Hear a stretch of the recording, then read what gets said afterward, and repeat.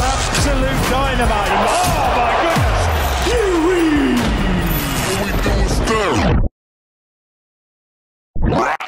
As a 27-year-old, hasn't looked back, hasn't lost a bout of amateur level amongst the professional ranks as well, a record of 5-0. So Jay Macfarlane fighting Mark Bennett in our first quarter. So yeah, as we heard, only Dillian Whyte and Nathan Gorman have stopped Camille in his career. He's already beaten the UB6 contender Nick Webb as well. So Josh Sandland is going to be fighting Camille Sokolowski in the second quarter-final in Manchester. Camille's done that stare-off before, Will, hasn't he? Look at that. He is the stare-off king. Ooh. Tell you what, Josh ain't messing around either, is he?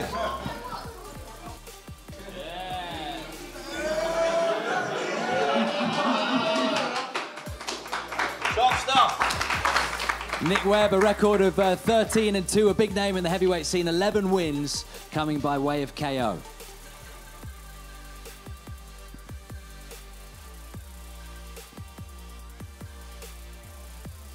So there we go, our third quarter-final is Chris Healy from Manchester up against Nick Webb, everybody.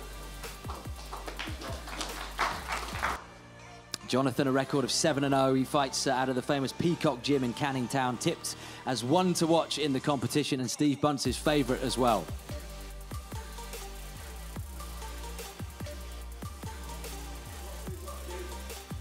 That's enough. There we go, our final quarter-final lineup. Let's hear it, everybody, for Mr. Danny Whitaker and Jonathan Paleta.